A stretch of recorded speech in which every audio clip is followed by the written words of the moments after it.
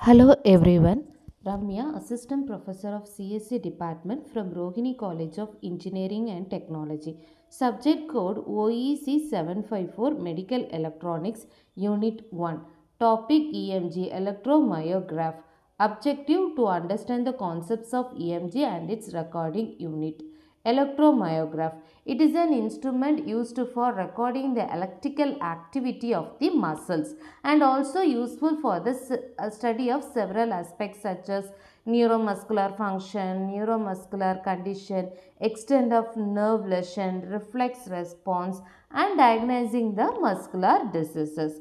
Electrodes used. It is usually recorded by using surface electrodes or needle electrodes which are inserted directly into the muscle.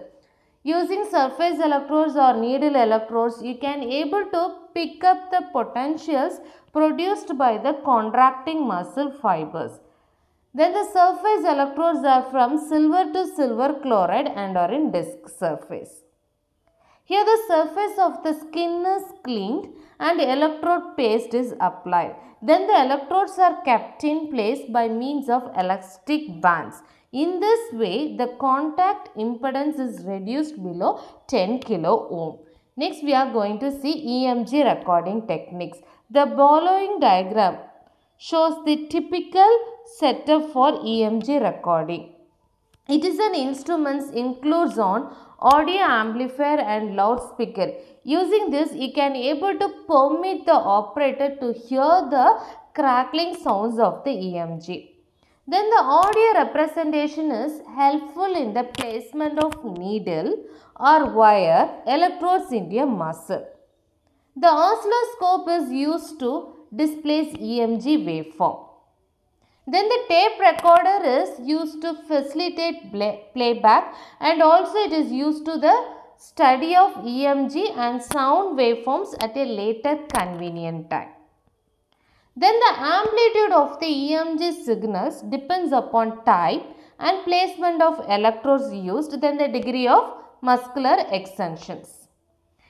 Here the surface electrodes pick up many overlapping spikes and also it can able to produce an average voltage from various muscles. Then the needle record pick up voltage from a single muscle fiber. In this, EMG signals have range from 0.1 to 0.5 MV with the frequency from 20 Hz to 100 kHz in audio range. Then they display on CRT screen using photographic recording. Here also a slide sensitive paper moves over the recording cathode ray tube and the image is produced on that paper. Continuous recording, the paper speed is about 5 to 25 cm per second. Then we can see the measurement of conduction velocity. In this, the measurement of conduction velocity in motor nerve is used to indicate the location and type of nerve lesion. That means it is examined directly at various segments by means of stimulating it with brief electric shock having pulse duration of 0.2 to 0.5 ms. In this conduction velocity, you have one word that is latency. Latency means what? It is defined as the elapsed time between the stimulating impulse and the muscle action potential. In this diagram, we are going to see the steps. Here, EMG electrode and stimulating electrodes are placed at 2 points on the skin separated by a known distance L1.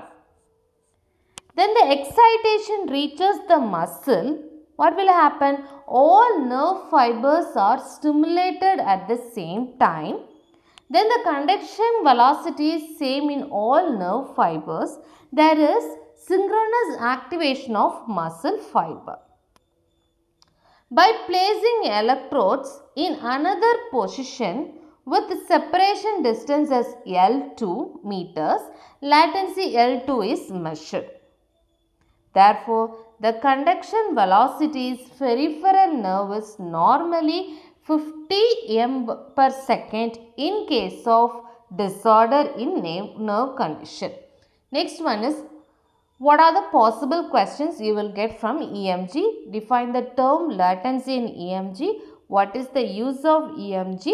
With a neat block diagram, explain the working principle of EMG and recording method. Thank you.